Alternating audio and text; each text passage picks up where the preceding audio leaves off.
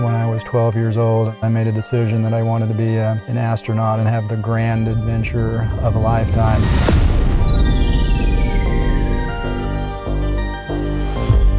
While I may never step foot on the moon or Mars, I have stepped foot in south central Utah.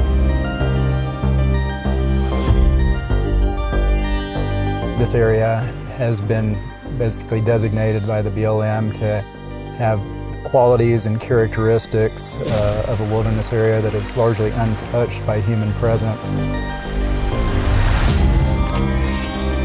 When you come here, you experience the protection of solitude.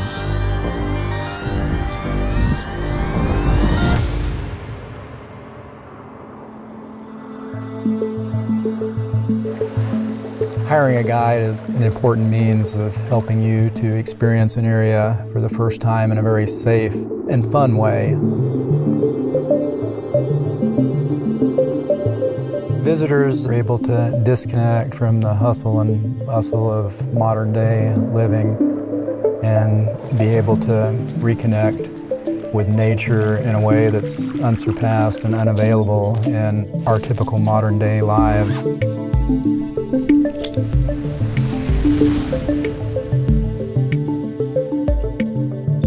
Facing your fears is one of the truly amazing things in life.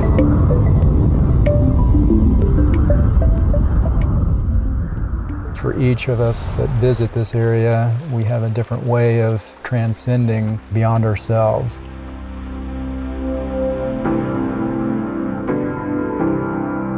A visit to Robbers Roost is very therapeutic. You only hear sounds of nature.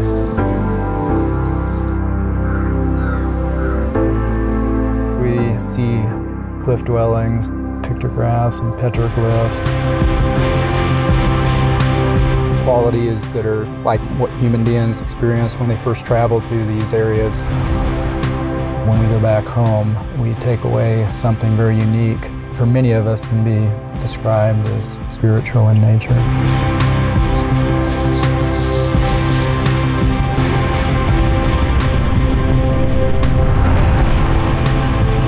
To this day, this many years later, I'm still in awe, and I'm very passionate about being able to share these amazing treasures of southern Utah with people from all walks of life.